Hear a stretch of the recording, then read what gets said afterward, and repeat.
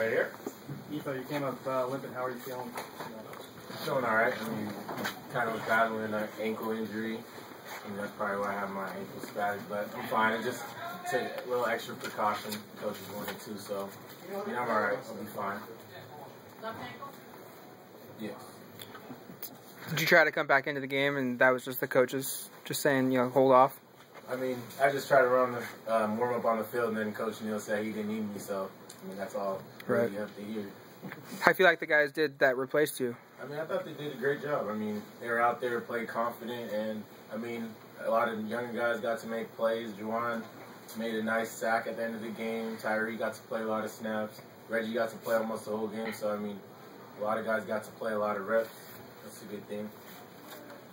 Ifo, it's easy to nitpick on a 62-13 win here, but a little bit of missed tackles, and they actually got you through the air a little bit and on the ground with some big gains.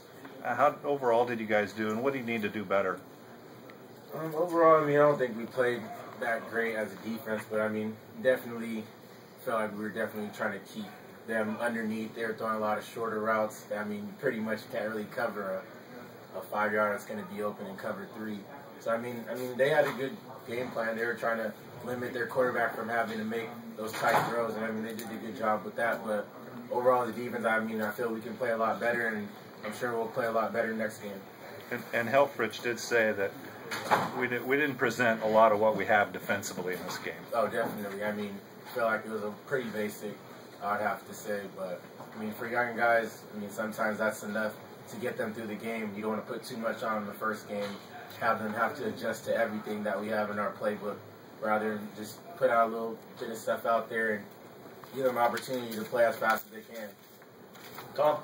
Ifo, you mentioned the next game, and obviously you guys are going to have to maybe shore some things up, but can you tell us exactly how you feel about the matchup with Michigan State going into next week, and what they bring to the table and what you'll have to do to come away with a win next week? I mean, honestly, I can't really say. I haven't watched them on film yet. I mean, I was paying attention to South Dakota, so I mean, after today, we're going to look at the film on Michigan State, and I'm sure we'll know by Monday. Did you feel there was a difference between South Dakota tonight and maybe some of the other teams you played in the past, Pac-12 teams? A difference as in, what do you mean by that? Level of athleticism, all those kinds of things. I mean, I feel like they had decent players. I mean, they were pretty athletic for being a team that wasn't really well known. I mean, I thought they played pretty tough, and they played hard every play, so I mean, that's the biggest thing. Right.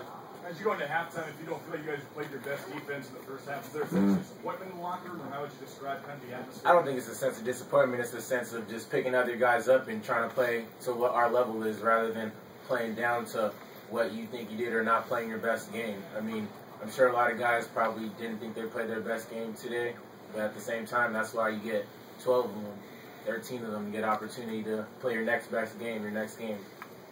How do you feel like you did in the return game? I mean, we didn't really have too much open on the return game when I was out there, but I mean, did the best I could to start, but I mean, I'm sure we'll do a lot better next week. I mean, we've always been a great special teams team, so I'm sure something Coach Oz will emphasize. Jake? Having Coach Pelham for the first game, how does his style differ from Coach Al previous season? Can't really say. I mean, he didn't really run too much, so I can't really say how much different he really is. But I mean, he's aggressive, wants to attack the offense and keep them off balance. But Coach Alioti, I can say, definitely likes to run a lot more man coverage to start the game. One more for Ifo, anyone? Thanks, Ifo.